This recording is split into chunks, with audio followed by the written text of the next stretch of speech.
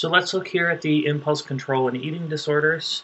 Some changes to the DSM that we see in the DSM-5. First of all, for impulse control disorders, intermittent explosive disorder, we have expanded the criteria. Now, do we not only consider physical aggression as part of intermittent explosive disorder, but we also consider verbal aggression as well as other behavior that's problematic, including non-destructive and non-injurious behavior.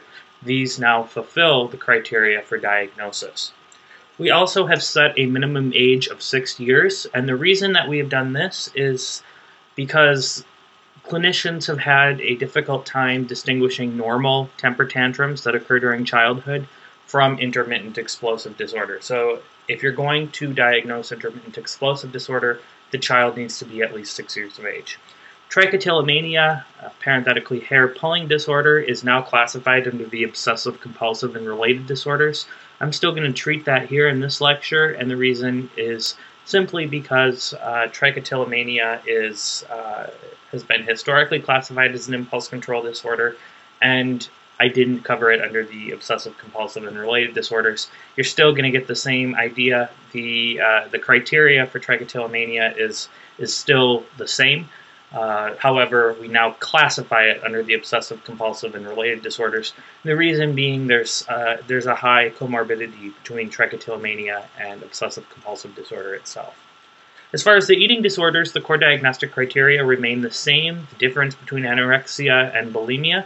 However, we have eliminated some things and added some things. So anorexia nervosa, we have eliminated the requirement that amenorrhea is present. So the reason for this is somewhat obvious. We've always had exceptions in the past. But for instance, if the patient is a man, he's certainly not going to need to have amenorrhea to be categorized as anorexia nervosa. Also, if the patient is older and they're naturally at menopause, or if the patient is taking oral contraceptive pills, or if they're taking any kind of contraception, that's also going to interfere with menstruation, and therefore amenorrhea is not really as reliable as it would be if we were dealing with, let's say, an 18-year-old female who is not on any kind of contraception. So that having been said, even though it's not a requirement for diagnosis now, it's still a good marker. So you have a 23-year-old female who you suspect anorexia. If she's not menstruating, it means that there's some kind of malnutrition going on. So even though it's not technically a criteria now that's necessary for diagnosis, it's still a helpful marker that can push you in that direction. Bulimia nervosa, we've changed the criteria somewhat in that the minimum average frequency for binge eating and inappropriate compensatory behavior has changed now from twice weekly to once weekly. So we're hoping to get more sensitivity with our new criteria. So let's start out with impulse control disorders. To begin with, it can be somewhat difficult to distinguish impulse control disorders from OCD, but the most important thing to remember is that impulses are ego-syntonic and compulsions are ego-dystonic. The patient with impulse control disorder, they're going to get some level of pleasure out of doing what they do, whereas the patient with OCD, they're either neutral or they really don't like having their problem. So the best way for me to explain this is to, and I think it really makes it a lot more understandable, is to put yourself in the patient's shoes, because the patient is going to be the one that's going to be describing their symptoms to you. So the OCD patient is going to think something like this. I'm so worried my door isn't locked. Okay, so that's the obsession right there. I just can't sleep. There's some symptoms. I know I've checked it 6 times. There's the compulsions. But I don't know if it's locked. I hate this. I'm so worried. I wish I didn't have to check it, but maybe if I do, I'll fall asleep. There's the desire to relieve the obsession by doing the compulsion. So you can see this patient really doesn't like what's going on here, but they're going to do it anyway because they feel that this is the only way to relieve the anxiety. Now let's contrast that with impulse control disorder. Wow, I'm just dying to steal that. This is the impulse. I want to steal it so bad. Okay, I know there's a typo there. I want to steal it so bad. It would be so awesome to feel that rush if only I could take it and get out. I love how it makes me feel afterwards. It's exhilarating. Okay, so this patient is clearly in a different mindset. This patient has an impulse to do something, but the object of what they're doing, the goal here is not to relieve anxiety. They may have anxiety, and they're dying to steal it or they're dying to set a fire. But the main goal is to get that rush that they get. The patient with OCD is not going to get a rush. They go check their door and make sure it's locked. They go wash their hands to get the germs off. They're not feeling too happy after they do that. They might have relief, but it's either a neutral feeling or a negative feeling. The patient with impulse control disorder gets a rush out of what they're doing. It's exciting to them. Okay? That's the difference. Ego dystonic in OCD, ego syntonic in patients with impulse control disorder. So there's a lot of impulse control disorders. I put here the 5 most common. And really, the only difference is what the impulse is. The treatment is generally the same, although there are different routes to go. But diagnosing it is going to be pretty easy because all you really need to know is what the impulse is. So let's start out with kleptomania. So as you know, kleptomania is about stealing. These patients, they steal unnecessary objects. Why? Because they're easy to steal. It's easy to steal a couple, candies out of the bulk container at the grocery store, or maybe to slip a package of gum into your purse. So they steal unnecessary objects. It's not like they're going and stealing money when they don't have enough money to feed their kids. That's not kleptomania. So the object is not the goal. What the goal is here is to steal and to get the rush from stealing. They feel a pleasure out of stealing. So there are some psychiatric disorders that look similar to this. Antisocial personality disorder, these people might steal, but they don't steal to get the rush. They steal it because they want something and they don't really give a crap if it belongs to somebody else. They steal it to hurt other people.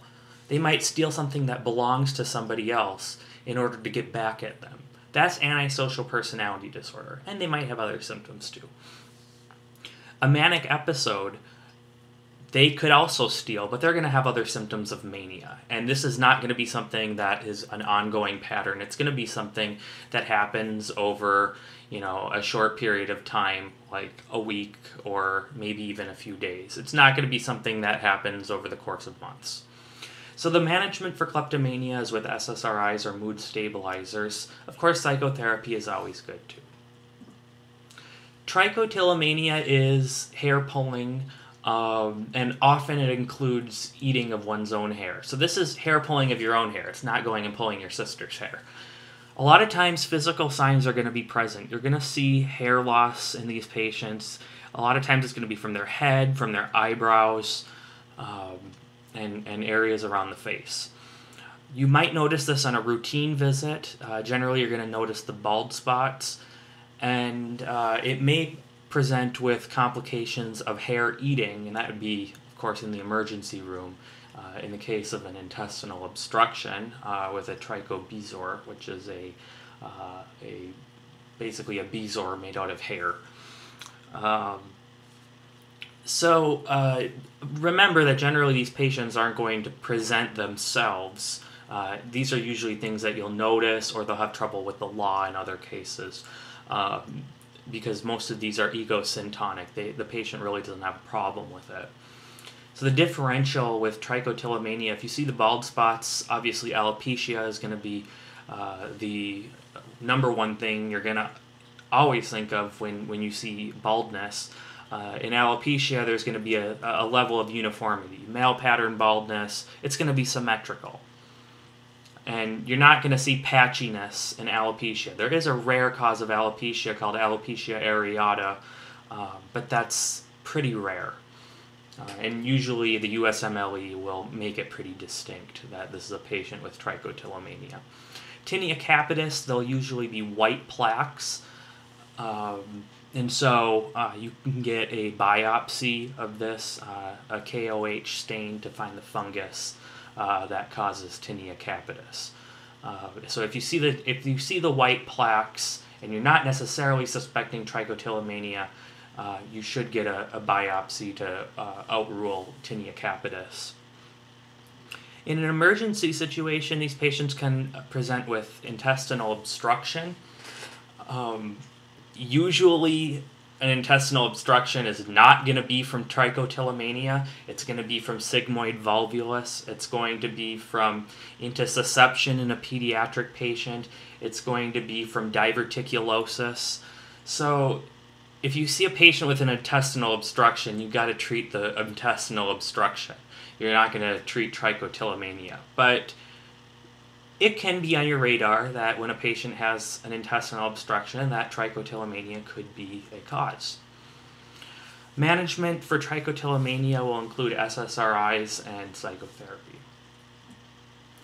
Okay, so pyromania is a big deal because these patients set fires, and that's definitely a problem for other people, not just the patient with pyromania. These patients are going to have a history of legal issues because of their desire to set fires. The differential, of course, always is going to include, anytime somebody does something illegal, it's always going to include antisocial personality disorder, which is really just a personality disorder of doing illegal things. But in antisocial personality disorder, it's not just going to be setting fires. These people are going to steal things. They're going to be violent. It's not just going to be limited to only setting fires.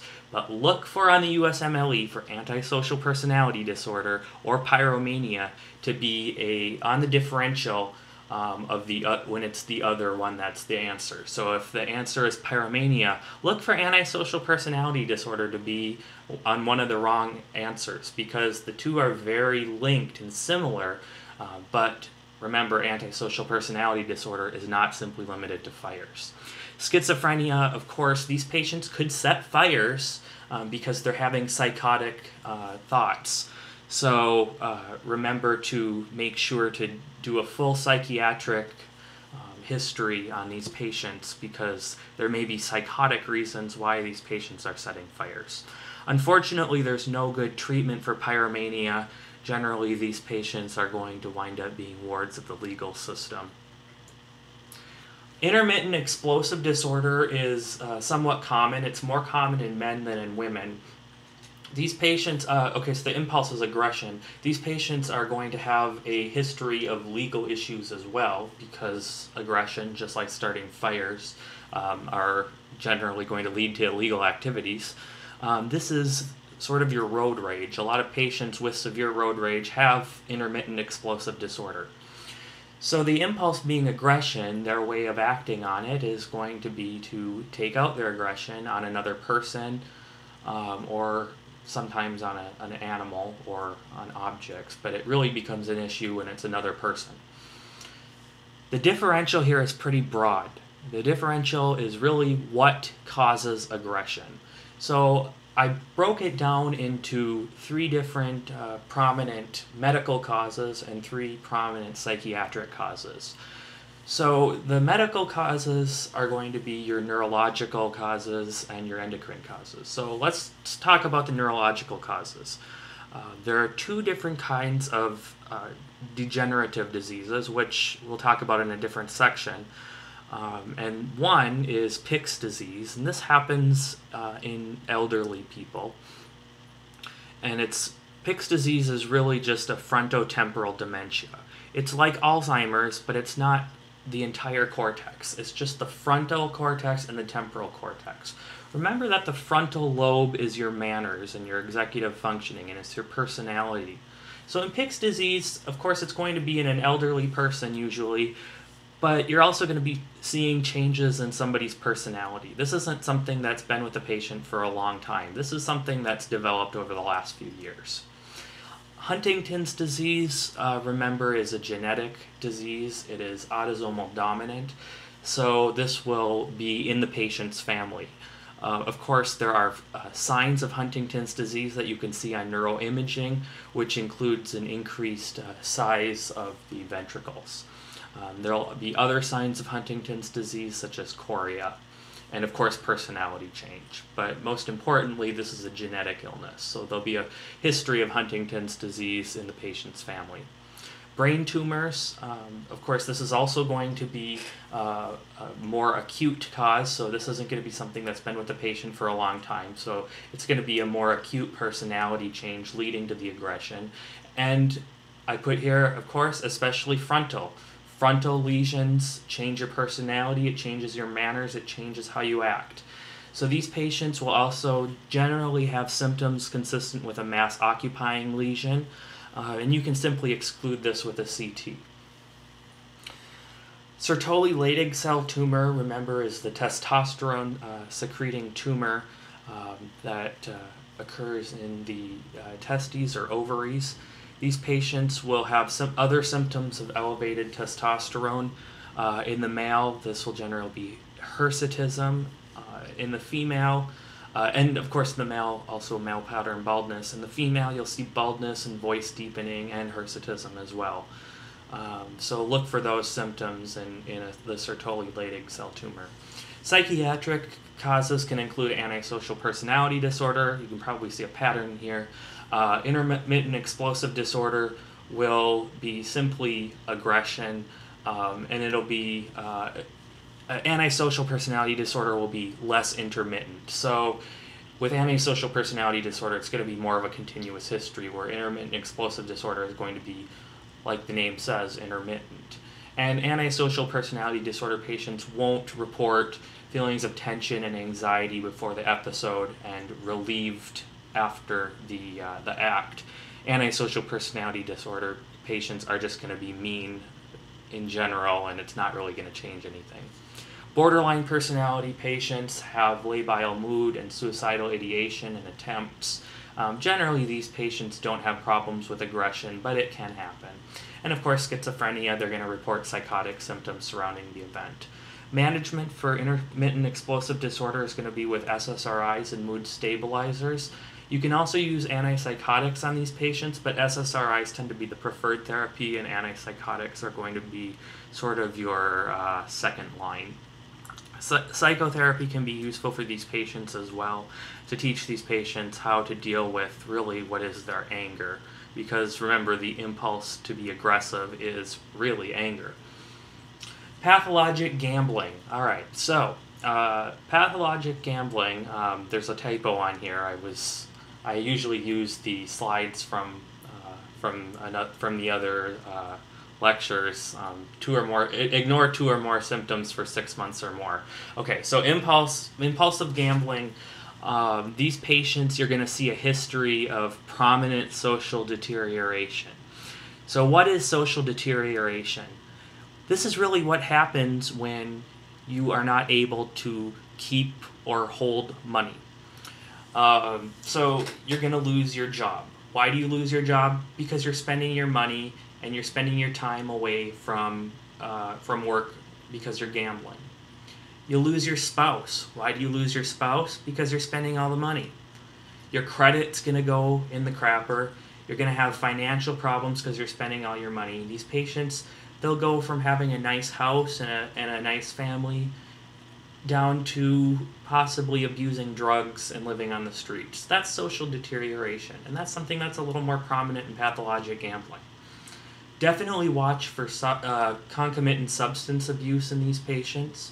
That's a little more prominent in the pathologic gambling than in the other impulse control disorders. These patients can resort to illegal acts to obtain money for gambling. Pathologic gambling is really like a substance abuse, except their substance is gambling, and the high they get is from the risk that they're taking with gambling. So like a lot of substance abuse disorders where the substances are expensive and they lose their jobs and have social deterioration and no longer have enough money to afford the substances, patients with pathologic gambling may resort to illegal acts to obtain money for their gambling desires. Differential is going to include a manic episode. These patients with manic episode are usually going to have other symptoms of mania. Actually, they will always have other symptoms of mania. And it's going to be more short-lived, and because it's more short-lived, there's going to be less social deterioration. And this is a big one here, and this is something that the USMLE likes to throw at you occasionally. And that is that pathologic gambling can be an adverse effect of pramipexole. Why? Because pramipexole is a dopamine agonist. Pramipexole is something that we use to treat Parkinson's and restless leg syndrome. So you may get a question stem that says that you have a patient being treated for Alzheimer's, a patient being treated for Parkinson's or restless leg syndrome that suddenly has developed this pathologic gambling, and it may say which of the following is the most likely cause of this patient's problems. Pramipexole is the drug to look at. So keep that in mind. It's just a little piece of trivia that may score you an extra point on your exam. Management for pathologic gambling, the best thing we can do for these patients is refer them to Gamblers Anonymous. It's social support. It's really the Alcoholics Anonymous for gambling. We can also add individual therapy. That always helps, but Gamblers Anonymous is the best way to go. Okay, so let's move on to eating disorders. So really this has nothing to do with impulse control disorders. I just added the two of these because they both kind of reflect a level of anxiety, but they're separate. Okay, so eating disorders are not impulse control disorders, but they both have in common that they reflect some level of anxiety. Okay, so really the most important thing is that you know how to differentiate anorexia from bulimia. So first let's talk about what they have in common, because they're often associated with each other, and for good reason, because they have some similarities. So in both anorexia and bulimia, patients can be in the binge-purge pattern, which means they eat a lot and then they throw it up. Or they might fast, which means that they don't eat much at all, or they exercise a lot. Physical signs when you see a patient with anorexia or bulimia can include poor dentition. Obviously, if you're purging and you're throwing up, the vomiting is going to cause wearing of the enamel on the teeth. It can include or present with Mallory-Weiss tears, which is a longitudinal tear of the lower esophagus, and that will present with painless hematemesis. So if a patient, especially a teenage girl, presents with painless hematemesis, you got to keep in mind Mallory-Weiss tears, which is generally almost always caused from frequent vomiting. You'll also see Mallory-Weiss tears with other things, but in young people, definitely think eating disorders, because most young people don't have a reason to be chronically vomiting. The labs that you get on these patients will reflect frequent vomiting if they are indeed the binge-purge type. And what is that? Well, if you get a metabolic profile, it's going to be hypokalemic metabolic acidosis. Why is that? Well, you got the chlorine in the hydrochloric acid that's in the stomach. If you're throwing all that up, well, then you're going to have low chlorine. And since it's acid, if you're throwing up acid, you're going to pull acid out of the blood, and so your blood is going to be alkaline. Both patients are going to be preoccupied with how they look. And, of course, as we know just from reading the news, both anorexia and bulimia are most common in adolescent females. So now, what makes these different? First off, the most prominent thing is anorexic patients are going to be very underweight. Bulimic patients aren't underweight. They might be a few pounds underweight, but they're not severely underweight. Anorexic patients are underweight.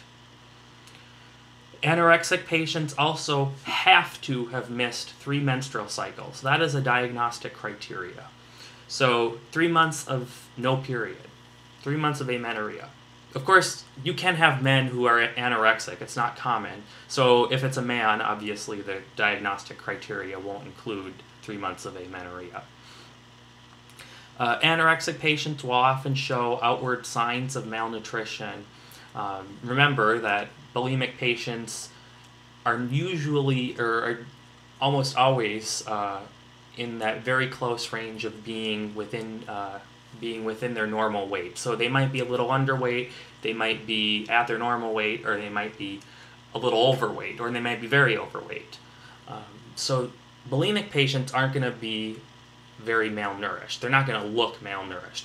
Anorexic patients, they're very underweight. Their body is in a problem stage. So they are going to show signs of malnutrition. What are these? Hair loss. Lanugo hair. That's that peach fuzz hair that you see on babies. They're going to be emaciated. There's going to be muscle loss, especially around the ribs. That's not a good place to see muscle loss if you have to lose muscle, because what's around there? The lungs and the heart. So they're going to be emaciated. You might also see peripheral edema. What's peripheral edema from? That's because they're not getting enough protein. So because they've got low protein in their blood, they're practically in a kwashiorkor state. So they're going to have edema just from the low oncotic pressure. And you'll see this in the extremities. You'll also see physical signs such as bradycardia and hypotension. Bradycardia because the system, the whole body system, is in a state of starving, and hypotension because the patient is often dehydrated because of the binging and purging. So let's focus on anorexia. So as we mentioned, anorexia is much more severe, presents much more severe than bulimia. The patient's underweight and more malnourished. Anorexia is more of a body image disturbance, and not so much as bulimia, which is more of a fixation on weight. So because it's a body image disturbance, these patients are never going to be thin enough. They'll lose weight, and you'll say, wow, you're thin, and they'll say, no, I'm fat. And they'll lose more weight, and they'll lose more weight, but they'll always feel that they're overweight. These patients will never be happy with their weight, even though they'll be emaciated thin. They don't see themselves that way. It's prominently a body image disturbance. It's similar to body dysmorphic disorder, but remember, body dysmorphic disorder is focused on a specific part, like my nose, my lips, my ears, my feet aren't big enough, or in some men, their you-know-what's not big enough.